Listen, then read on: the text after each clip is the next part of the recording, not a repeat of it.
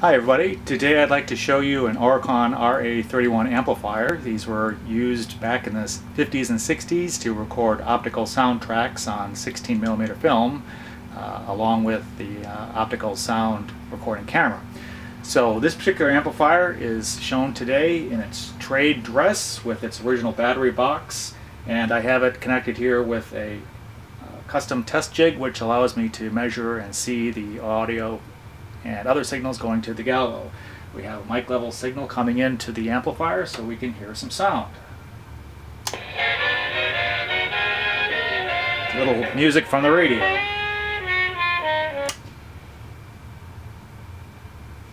So what I'd like to show you today is how this amplifier can be used to operate with modern batteries.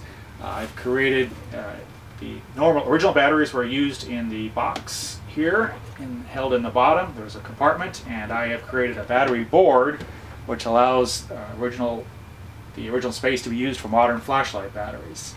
So this board uses 10 9-volt batteries, 1 D cell, and 8 C-size batteries. And I'll just go ahead and take this out. Take away the box. So this is something that can be built up for about $25 worth of parts, excluding the printed circuit board I have here, and excluding the batteries. So it connects up using binding posts and also the original battery snaps. So this battery harness from the amplifier has been modified with some spade lugs here to connect to the binding post for the exposure and filament batteries. And then also the original snaps have been maintained for the 90-volt B battery.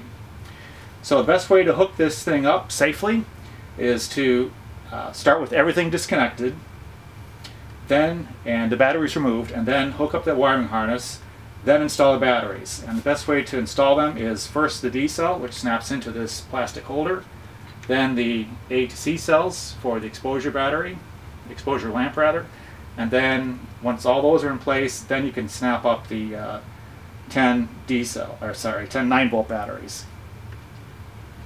This particular one, I've also included an on-off switch, so the 90 volts can be disconnected. And there's also an indicator light here, which allows you to know if the 90 volts is switched on.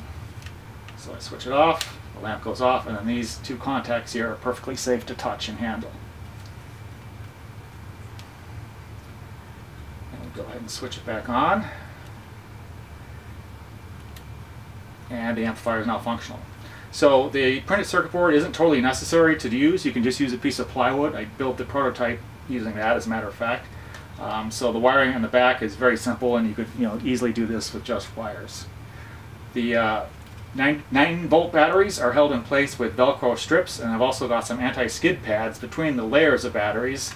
You can see there's 2 stacks of 5 each, and these keep the batteries from sliding around. So once they're strapped in, it's really secure. They're not moving in normal handling. So I hope that was interesting and you find it useful to create your own. Visit Auricon Sound group on groups.io, and you can find the documentation for this. Thanks very much.